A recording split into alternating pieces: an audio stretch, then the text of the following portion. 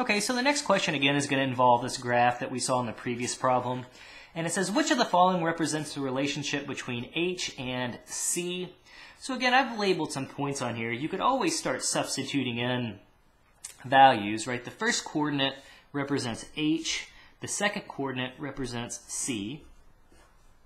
So again, the number of hours rented, comma, the total cost involved. So there's two ways to do this. I mean, if you wanted to, the way I would think about it is just thinking about it like in terms of y equals mx plus b. Right? This is slope-intercept form. Slope-intercept. Well, instead of y, the vertical axis is labeled as capital C. Instead of the variable x, our x-axis is replaced by this variable h, the number of hours. But again, the same thing. M still represents the slope. B still represents the, normally we call it the y-intercept, but in this case it would be the c-intercept. Okay, well the c-intercept had a value of 5. It's going through the point 0, 5. So I know that the plus b is going to be replaced with plus 5. Well, what's the slope? That's the rise over the run. So how much do you go up and how much do you go over to get to the next point? Well, if we go from 1, 8 up to 2, 11, I'm going up 1, 2, 3 units.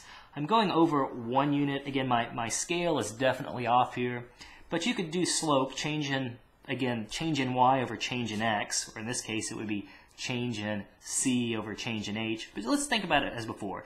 You do the difference of the second coordinates over the difference of the first coordinates. So you would have 11 minus 8.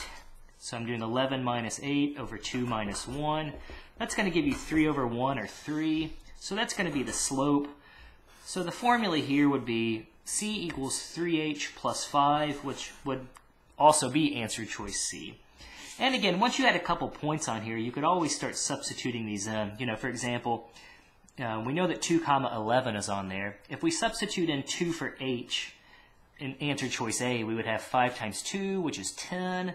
But we should be getting the value of 11, so we know answer choice A is not correct. You could go through and do elimination and get rid of B and D as well by doing that. But again, you're just doing the slope-intercept method, finding the equation of a line. It's just switching out again. Instead of x and y, you've got h and c is all the only kind of difference here.